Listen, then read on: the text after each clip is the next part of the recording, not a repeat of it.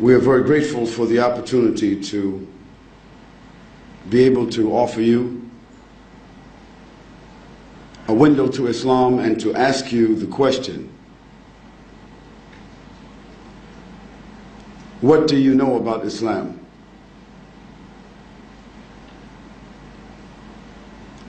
And we mean, what do you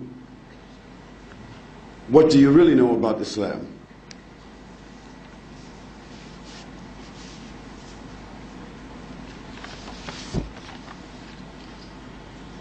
Not what you've heard about Islam and not what you have read in the newspapers,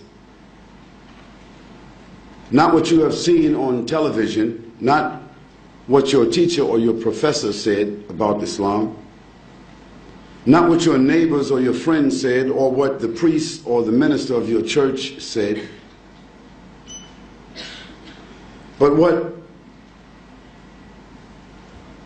you have come to understand from basic facts, historical, scriptural facts about the system of life which is called Islam. Not even necessarily what you have witnessed through the behavior of some Muslims, because I don't think I have to tell an objective person that a Christian is not necessarily an example of the life of Christ, and a Muslim therefore is not necessarily an example of the faith that he or she might claim to embrace. To be fair and objective, such sources of information about Islam or any other faith would not be an acceptable source for judging or understanding anything or anyone. Why then are so many people convinced? And why are so many people standing in judgment about a subject that they have very little information, if any, and very few actual facts about? The strangest thing is that Islam is a system of life, a global faith that one could know very easily by going to the sources. And the Quran has two sources.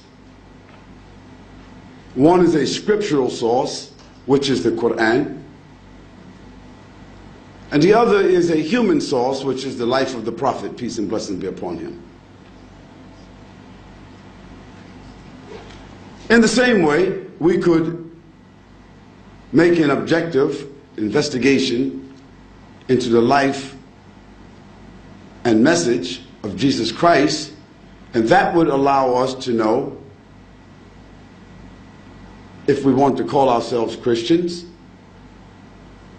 how we could follow the life and message of Jesus Christ. Look directly to his message, called the Evangel, or the good news, and look directly to his life and his behavior. This will tell us what it is to be a Christian, if we want to use that terminology.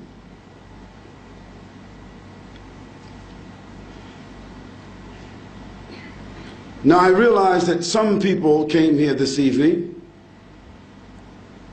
to contend with a preconditioned mind,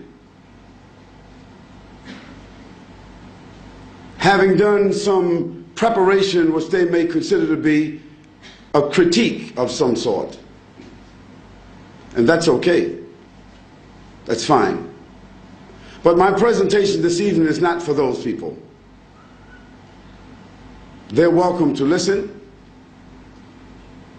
and given the opportunity, they're welcome to put